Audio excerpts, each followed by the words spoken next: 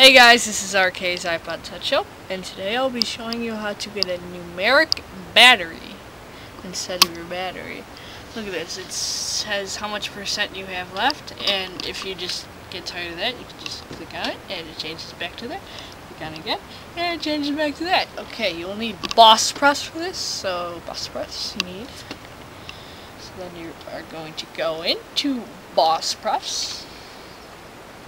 You don't have boss prefs. You just go into Cydia and you type in boss prefs.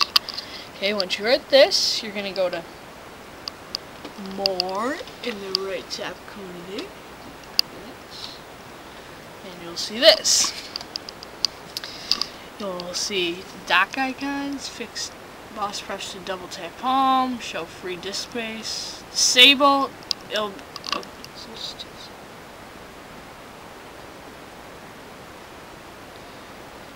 So for you, I'll say enable numeric battery. You're going to click on that. Okay, then you're going to click the home button. Okay, whenever it does that, it always kicks me out. It's just thinking right now. Show you my iPod. As you can see, it is twirling. So, always kicks me out. It's probably better. It is a better view on the iPod. So you'll go back to the VNC viewer. If you do not know how to get VNC, you can watch my partner's Ryan video, of course.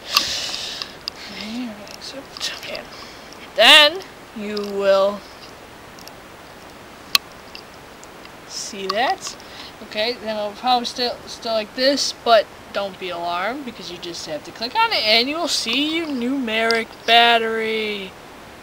Look at that. Numeric battery. So, sometimes you don't know how much percentage is left. You just look on there and you can see it, man. Sometimes that battery is a little bit off. I mean, but it's still all the way full and it's at 91. So, okay, that's great. Okay, please join us back for more videos at RK's iPod Touch Help. Thank you.